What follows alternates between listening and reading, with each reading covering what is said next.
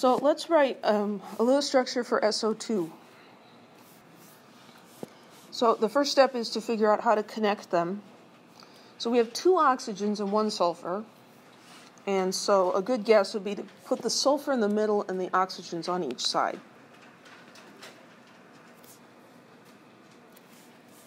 And then we have to ask how many valence electrons total. How many does oxygen have? 6. And how many does sulfur have? 6. So we have 3 atoms, and they have 6 valence electrons each, so 18, right?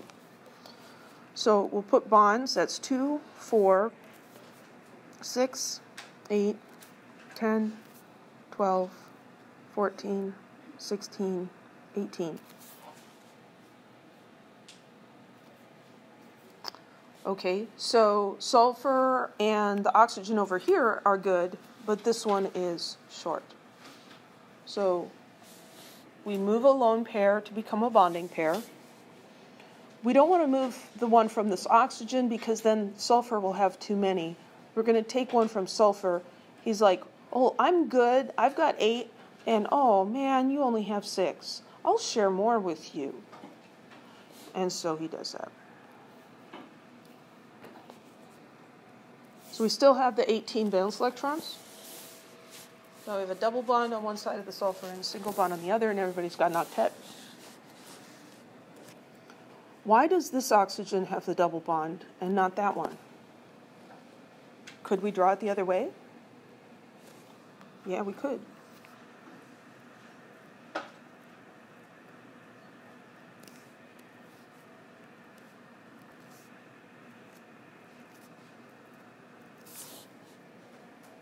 Those are both good Lewis structures, right? And you might say, well, that's just tipped around. It's the same thing. But these are 2 different oxygen atoms. And if you know any twins, you will understand that they are individuals, right? And they don't want you to think that they are the other person. They are individuals. And it's like, this is twin A and twin B. The double bond over here is different than the double bond with the other person. So those are 2 different structures. Which one's better? Neither. They're the same. They're equally good. So Lewis theory doesn't handle this very well. The best we can do is to say, well, the actual structure is actually something in between. And so we put a double-headed arrow between these 2 structures. They're called resonance structures, which suggests, and the drawing does as well, suggests that it's going back and forth. That's not what it's doing. The actual structure is sort of a hybrid or an average of both of them. So neither of these alone is reality.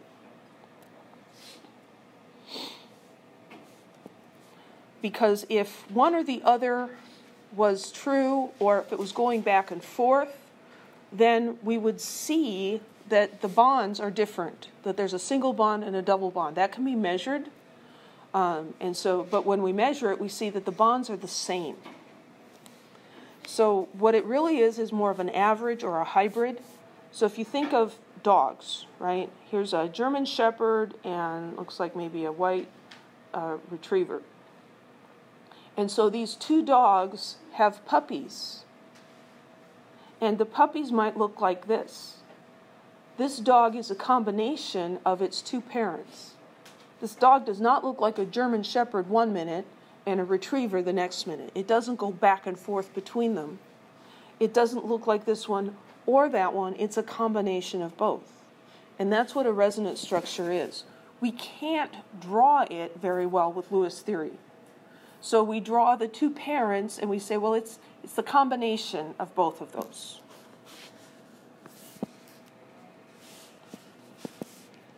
So here's our resonance structures again.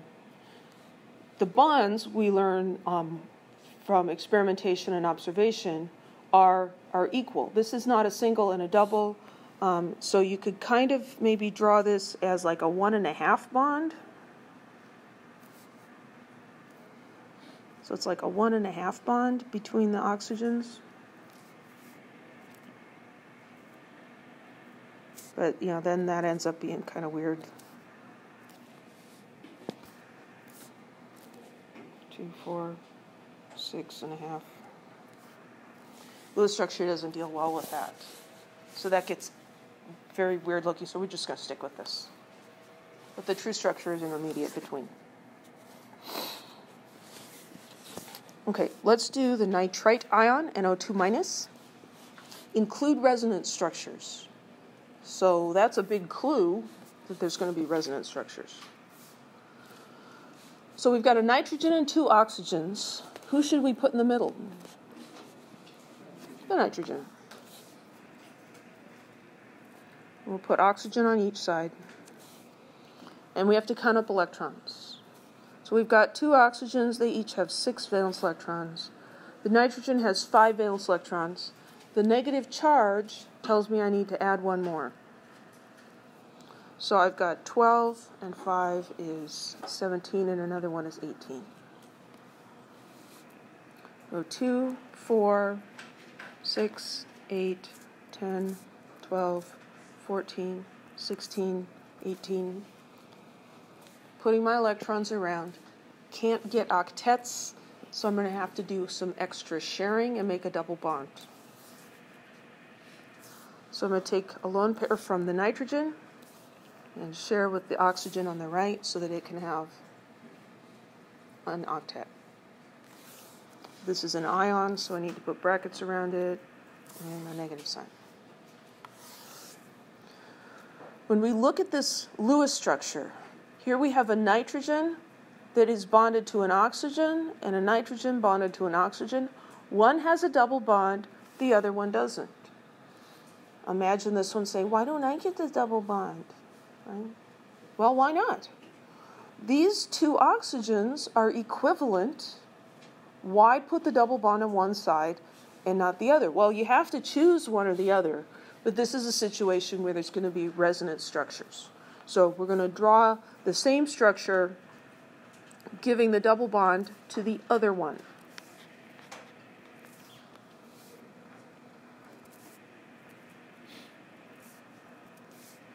Also, a good Lewis structure. And then double-headed arrow in here to indicate resonance. This one has 2 resonance structures.